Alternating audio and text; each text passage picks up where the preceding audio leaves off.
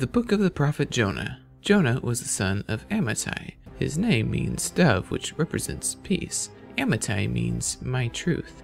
Now, there's no reference in the book of Jonah to any event that would help us know what particular time in history the story of Jonah took place, but according to 2 Kings 14:25, the prophet Jonah lived during the reign of Jeroboam II of the northern kingdom of Israel. During the reign of Jeroboam II, there was a lot of political instability. This time period saw the assassinations of rulers and unpredictable foreign policy in Israel. During this time, Israel's religion was corrupted through Baal worship and idolatry. They looked to Baal as the provider of agricultural productivity and flocks. They would partake in drunkenness, sexual orgies, and child sacrifice in order to benefit from Baal's procreative power. Even Israel's priests were promoting idolatry in the land. Jonah's ministry was before the rise of Assyria, later in the 8th century under the powerful Tiglath-Pileser III. However, the book was written sometime between the 8th century and the 3rd century BC, well after the life of Jonah. The book of Jonah assumes Nineveh was a great and wicked city. Nineveh was the capital of Assyria and was destroyed by the Babylonians in 612 BC. According to the book, Jonah was sent to Nineveh by God. Now, Israel was under threat from Assyria and its capital of Nineveh. Some theorize that Jonah's flight is in response to the specter of the potential destruction of the northern kingdom of Israel at the hands of Nineveh. Now, the Hebrews were God's chosen people, and it was uncharacteristic of them to follow God's command to bring in the other nations to himself. In chapter 1 of the book, God tells Jonah to go to Nineveh and preach against the city because of its wickedness, but Jonah flees and goes in the opposite direction from Nineveh.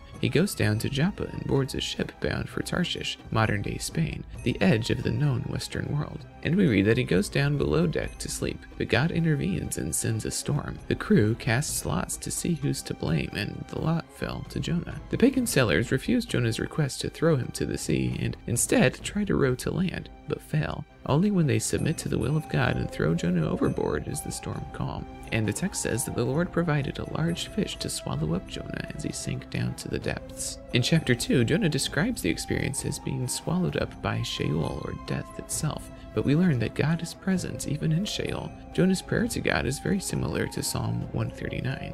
In my distress I called to the Lord, and he answered me. From deep in the realm of the dead I called for help, and you listened to my cry. You hurled me into the depths, into the very heart of the seas, and the currents swirled about me. All your waves and breakers swept over me. I said, I have been banished from your sight. Yet I will look again toward your holy temple. The engulfing waters threatened me, the deep surrounded me. Seaweed was wrapped around my head. To the roots of the mountains I sank down. The earth beneath barred me in forever. But you, Lord my God, brought my life up from the pit. When my life was ebbing away, I remembered you, Lord, and my prayer rose to you, to your holy temple. Those who cling to worthless idols turn away from God's love for them, but I, with shouts of grateful praise, will sacrifice to you. What I have vowed I will make good. I will say salvation comes from the Lord. And the text says that after 3 days, God causes the fish to vomit Jonah up onto dry ground, which is significant if the fish is a symbol of death itself. Jesus refers back to this passage in the New Testament when the people demanded a sign from him.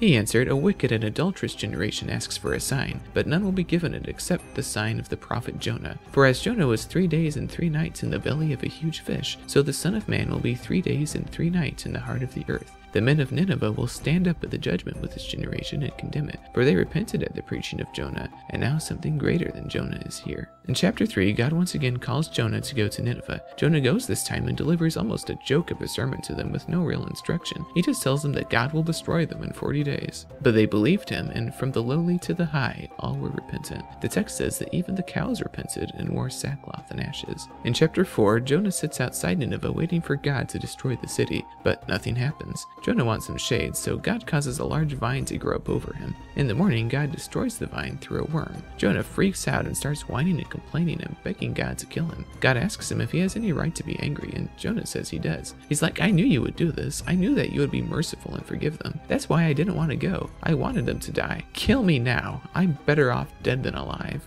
And the book ends with God's final word to Jonah. But the Lord said, you have been concerned about this plant, though you did not tend it or make it grow. It sprang up overnight and died overnight. And should I not have concern for the great city of Nineveh, in which there are more than 120,000 people who cannot tell their right hand from their left, and also many animals? And that's how the book ends.